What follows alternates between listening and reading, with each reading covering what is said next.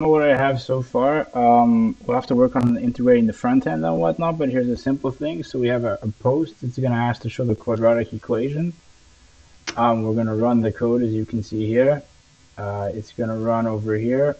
The request has been sent. It's going to copy the video. It takes about 25 seconds to run. I noticed that. You see it generates the files. We're going to have to work on this and how, because Manim is kind of compute intensive. You can see it, it has to generate the video.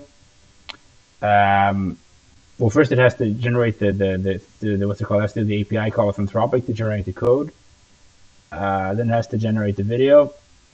It doesn't yet open the video over here, right? So this Windows Media Player thing that it generates doesn't open that yet. That's something to work on. But as you can see here, if we go after in the file, it has generated. I guess we'll see which is the most recent one.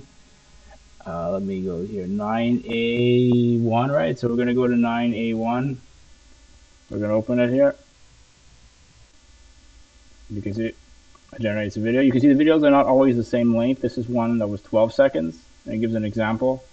I think this was also quadratic. No, this was the Pythagoras. Here's also the quadratic equation. You can see it generated before with 16 seconds, so they vary. Yeah, so we can look at the code maybe on the weekend. I can see how to deploy this and integrate with the front end. Right now it doesn't have a front end, so that's something to integrate with as well. Okay.